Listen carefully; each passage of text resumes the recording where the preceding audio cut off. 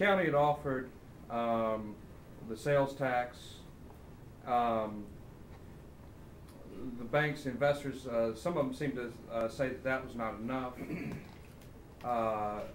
They wanted to either raise rates or bring in some other source of revenue.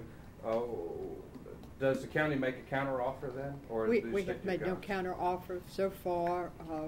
We stand where we were, which was the original proposal. We have had no counter offers from us to them.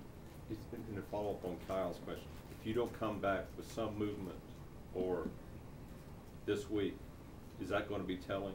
Well, I would say, next Thursday is the end of that standstill or forbearance agreement.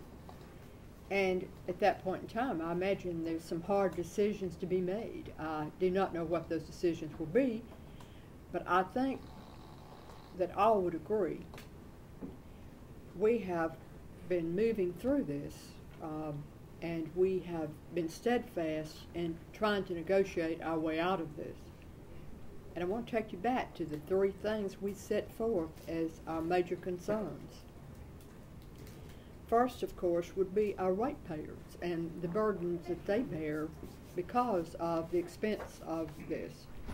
The second would be the actual bondholders who have, in good faith, purchased these bonds. And last but not least would be the environmental concerns as it pertains to the clean water, as it pertains to those environmental restraints that are placed upon us by the consent decree and the Clean Water Act.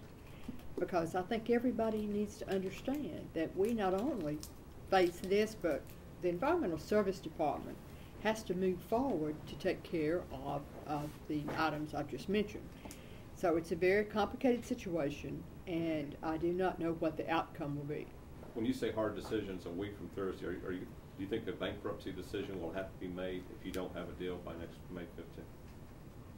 I thought another commissioner stated this very well, and that is that we literally being left with no alternatives to this by the very people that the county, did business with to get us into this situation. I don't have all the answers, but it would seem to me that, again, I've said this before, next week is a big week.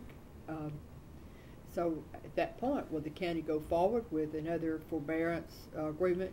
If that could be worked out, what do we do? I don't have the answers to that. I think my frustration occurred earlier when I thought this would be resolved.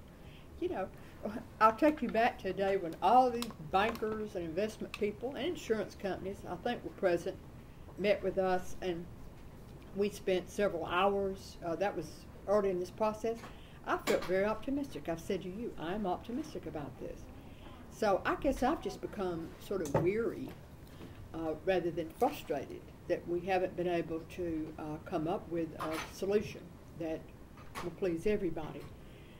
But, everybody kept saying it's going to take a long time, it's going to take a long time. I think that's good for our side because, as we have in good faith said to these people out there, investment brokers, insurers, look, folks, this is what we're taking in. We'll give you this, if we can get the legislature to agree, 20-something million a year out of the sales tax. That's all our people can stand.